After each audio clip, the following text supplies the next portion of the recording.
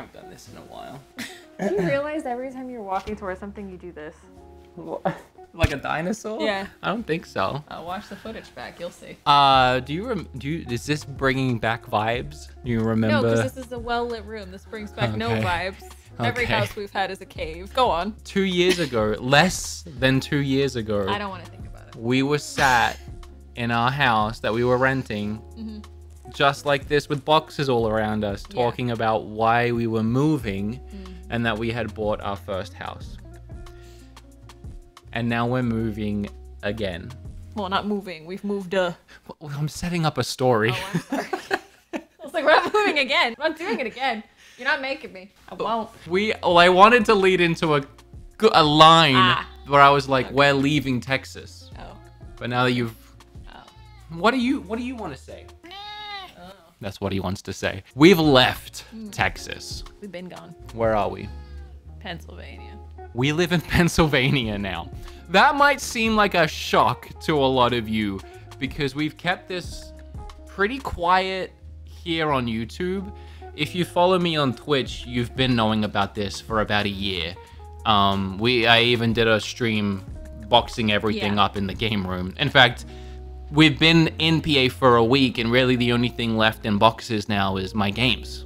And that's it. So yeah, we moved again. That's it. That's the video. Bye. See you later, fellas.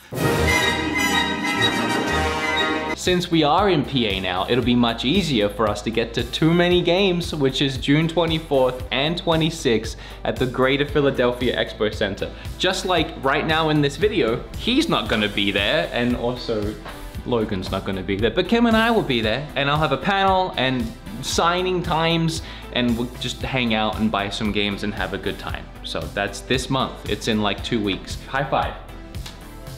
Come see us. It's terrifying. God, no. Oh my lord. Simon. Oh, you gremlin. There he goes. I'm making this video for a couple reasons. One, anytime I post anything on Twitter or make a stream about moving, everyone's like, you're moving, but you just moved. Why? So I want to talk about that, but also I just need a video. I haven't made content in like a week. I need something. Yeah, we're very behind. Oh God. Hello? Hello? Okay. I have no idea. On that note, sorry for the interruption. I'm surrounded by boxes. Satisfy is right here, and Satisfy booked me for a sponsor 2 months ago and it's due today, and I can't put it off any longer. To be fair, Satisfy is amazing, and it was actually due last month, and they keep pushing it back because they know that I'm moving, so I can't say thank you to Philip and Satisfy and the entire team enough. I'm gonna cue the sponsor, and then we're gonna come back and I'm gonna show you the basement.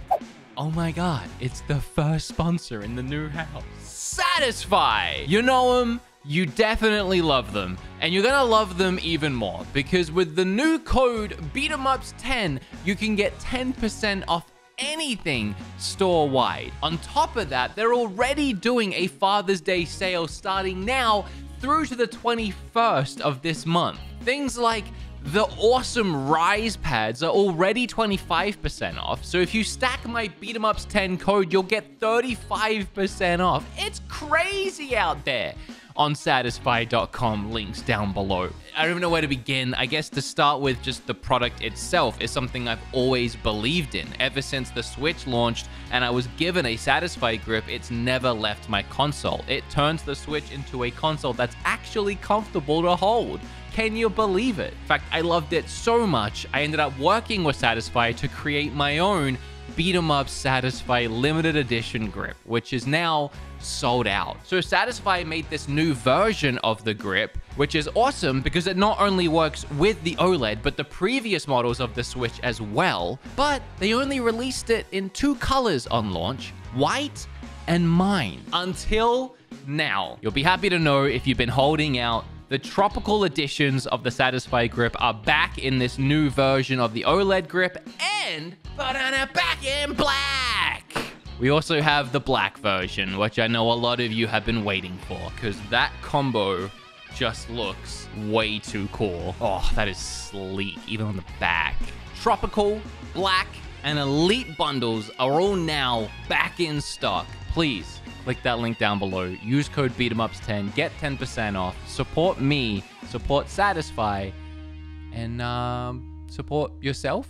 I felt like I was about to say something else and I really had nowhere else to go with it. I would just appreciate it. Okay, love you guys. Back to the video. So I guess the first and main question is just, why did we move again? And why did we want to leave Texas? Go on. I was going where I wanted you. I mean, besides the obvious reasons that I feel like anybody wants to leave at the moment, it's just not... There's a shorter list why we liked it. Okay, yeah. That's a good idea. I can't think This of is anything. why we liked Texas. I don't know. Oh, I actually... I'm can't not, think of I'm not anything? playing. No. I was actually No, going to... I think towards the end we were very, very done with it because it's almost as if the second we decided we were moving, things got progressively worse. And all of the things that we already hated about it were exacerbated just tenfold like the week before we left. And I was like, good. I can't. To clarify, if you live in Texas and you love Texas, I mean, maybe if you live in Austin, but if you love Texas, this is just how I don't think people that this doesn't apply to are going to be offended by it because I feel like they have the exact same sentiment about it. We're skirting a lot of lines and we're not really saying what we want to say, and that's because it's a really tough conversation to have. I think the easiest way of just putting it is just we felt like we didn't belong in Texas. Our ideals do not align with the general ideals of the South in general. But there's more to it than that too. I mean, we there's hated a the lot. heat. Like right now, it's 100-degree days in Texas. We just looked at the weather map. It's like 101 today, 105 But tomorrow, 100 a week. That's normal for June. We were there in April and May, and April and May it was in the hundreds, which is... But even right now, here in PA, it was 79, sunny and nice breeze. The weather is like beautiful. Actually feels like there's a season here.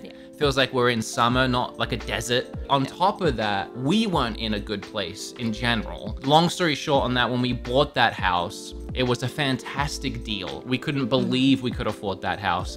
We found out pretty quickly it's because it was in the middle of nowhere.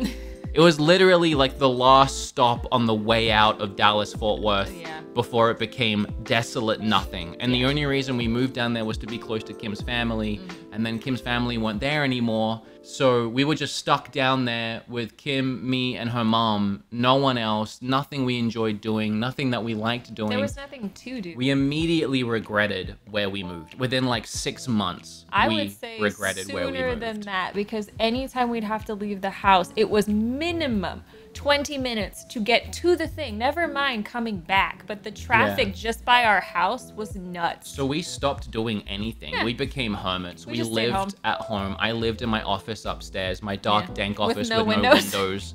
We didn't leave the house for literally a year and a half. We were getting super depressed. So, you know, we came to too many games here in PA. We had a whole weekend here. We met some fantastic people.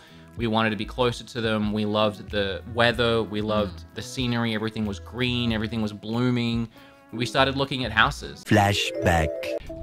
So we've been looking at houses. We looked at 2 in Yardley. The last one we saw, the first one we saw was really pretty in the downstairs area. Like really pretty. Which sounds not right. Yeah, I really like it here. It's very cute. Yeah. Hi. So we are at the house. We're waiting for our realtor to get here to let us in, but the outside is really cute. Yeah, I don't want to film this in case we like it, but the street is really nice. Apparently the area is really nice. What is this, Kim? Like house 7 that we've seen? So I think we're getting up there to the point where we could probably comfortably start making decisions. I don't know. Okay. End of flashback. God, I don't know how much longer I want this video to be. There's so many reasons we wanted to move. Not just what we immediately got into, but my old studio, I very much outgrew it. Kim with her craft room too. Kim was in a tiny bedroom, and during our time in that house, her Etsy started blowing up and expanding and she didn't have room to do her crafts anymore. No, and every wall had a door on it. It's very annoying. When you try to convert a bedroom, your entire room is going to be doors. You have no clean wall to do anything. She had a door coming into the room, a door that led to a bathroom, and a door that led to a big closet. Closet wardrobe. And then a window. So there was nowhere to put wall. desks. It was a small room, nowhere to put desks, nowhere to put crafting tables. And then for me, I was up in a decent sized room with no windows. Big, but I was trying to fit my game room with a set, my streaming room with a set. All of your filming equipment. Every time I'd want to film a video, like I'd want to, like anything, I'd have to put the lights away, bring them back out so I wasn't tripping on them. If I wanted to make a video at a desk, I had to bring the desk out of the closet and set the desk back up again. Yeah, that was horrible. And when I'm filming every single day, it's just there wasn't enough room. I outgrew that room as well. I needed an actual studio, not a bedroom. Okay, so this is the basement. The studio that I'm gonna turn it into, it's gonna take some imagination. So here, I've ordered shelves already, but from here all the way to here, make it just all Nintendo Switch. Then through here, we have the editing station. I already did one stream here playing Mario Strikers last night. And then this, I'm thinking putting another computer here. I think it'd be really cute if Kim could edit with me sometimes or play games or just have a second editing station. This is my brand new G Fuel fridge. I was gonna ask you about that. Which arrived yesterday, and I set it up last night and put G Fuel in it. And within 12 hours, it froze up, froze all the cans, and they started exploding. So now I'm having to do damage control and defrost it. Then I'm really happy about this. Yeah, you finally get to actually have them in your room. I finally get my glass cases back. The last house that we had, I tried putting them in an office that was way too echoey to film in. So I never used the office, and these sat there for a year and a half and I never saw them again. This is the gaming area where I'll be playing my games, and I'll probably shoot videos here because I do a lot of like couch stuff sometimes. No, that's actually pretty cool. So now my entire gaming life is condensed to the basement, and then the rest of the house can just be a house, which is amazing for my mental health because it's so much easier to separate it now. Like, walk down to the basement, I am working or playing games. I go upstairs and I'm just living my life. So it all just kind of made sense. And when we mentioned to Kim's mom that we were thinking about it, Kim's mom was like, well, I want to go. Yeah. I don't want to be here either. Can I move with you guys? Yeah, she's never liked it in Texas. 3 of us packed up a 26-foot truck, a 15-foot truck, and Kim's Jeep. And we all drove here independently. And that was an absolute nightmare that ended with multiple mental breakdowns, and I want to talk about that in detail, so I'm going to do it on our podcast. We're going to do it on the podcast, the Nintendo podcast. I want to keep this positive and happy because we're here and it's been great. We have a local coffee shop around the corner, which I never thought I would say. Yeah. We have everything is like a minute drive away. Yeah, there's like hardly any fast food here as well. One of our favorite donut and coffee shops is 5 minutes in the other, not 2 minutes in the other direction. Yeah. There's a walking trail literally across the street. Yeah. It's just gorgeous.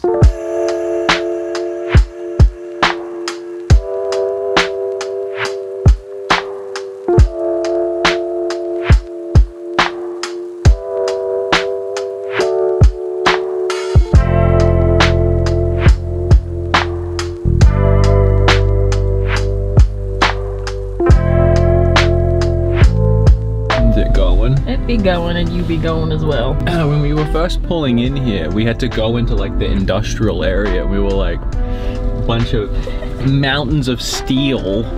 Is the coffee shop under there somewhere? Oh, watch out, there's a lady. Well, the lady has to watch out for me because I'm reversing. Oh, okay. Well, she's looking around, so I don't think she knows where she's going either. But that ended up being a really cute vibe. Yeah, and the food was really good too. I don't know what would have come first. The steel area, and then they were like, let's put in a coffee shop, but I guess we'll make it steel themed, or if that was kind of like always the plan. Well, that I don't know. But it was really good. That's actually some of the best coffee I've had. Oh, really? And I was saying to Kim, I can't believe that we get to do stuff like this now. Yeah. These cute little places, these coffee shops, like these experiences. Do you know how far we would have had to drive for a cute coffee shop in Texas? Well, that's it. Getting to do them now, and we're not on vacation, we're near the house, is surreal. It's very fun. It's so weird. I feel like if you've been watching my channel for the last 9 years, it's been 9 years. Yeah. You've moved with me a lot, and very recently in the last 5 years, you've moved with Kim and I a lot. Is it this fourth one? Yeah. Yeah. So Kim has moved with me and us on this channel 4 times now. Wow. So I know it seems crazy, and I know it's like, wow, you moved already. It's been a year and a half, and people were like getting weirdly upset about that. They were like, already? Already? I don't understand that logic. I know it's jarring because we had bought a house. I know when, like, we were renting before, which is like, you're always moving when you're renting. That's just rent life. But with the housing market being what it is, you pretty much stand to make money on a Well, that's house another you thing, bought. yeah. And I know it's jarring So- because we bought a house, but without going into it too much, the housing market blew up. We made a lot of money on that house. There wasn't really anything we stood to lose by moving, which I think is what made the decision easier. We gained everything by doing this. Yeah, so. and I can't stress enough that the reason why we wanted to do this mostly is because we were not happy. We had fallen into a fairly dark place mentally. Both of us were not doing well. Like, Kim and I, fantastic. Our marriage has become stronger and better and more beautiful every single day. And like, I love you so freaking much. And we've never had a problem. No, but separately, But everything around mentally, that, we were both suffering. That's the other thing. We and became degrading. so reliant on each other for happiness. only had because each that's other. all we had that was positive. We only had That's each it. other. We never left the house. We never saw became very anyone. codependent. You were in a cramped, tiny bedroom. I was in a bedroom with no windows. And that was our life for a year and a half. Literally, we couldn't go and do anything because nothing... We were depressed, and we didn't want to be those people that sat around saying, well, I wish we could move. Well, I wish we could make the change. When we realized we stood to make money off the house and we could move anywhere in the country we wanted, we picked somewhere we thought would make us happy, and we moved there. And the funny thing is, while the drive was a nightmare, we finally got to Pennsylvania, and the sign literally says, pursue your happiness. Yeah. I didn't know that. I didn't know that was like the state saying, and I saw that and I almost cried. I was like, oh my God. That's why we're doing this. Yeah. But a big question you guys might have, how do the cats like the new house? They were the thing that I was most worried about, and they behaved better than the people. And they love it here. Look how He's a flat cat. Hello. I mean, they've been loving it. I know they seem really relaxed right now, but they've been running around the house, upstairs, downstairs, exploring. Oh, they're just so happy. They're so happy. There's so much more light coming into this house than there was in the old house. They had one crappy window that they would lay in during the day because of the way that the house was positioned. The sun only came into our house for like an hour. It wasn't just that. We had no windows on the entire left side of the house. So they have sun patches here. They have windows with wind blowing through them. They have flowers to sniff. Yes, the cats are very happy and very healthy. And they already are glad to be out of Texas. Yeah. They say too hot, too hairy, too hot. Too hot, no squirrels, nothing to sniff. Well, you want to go get some coffee?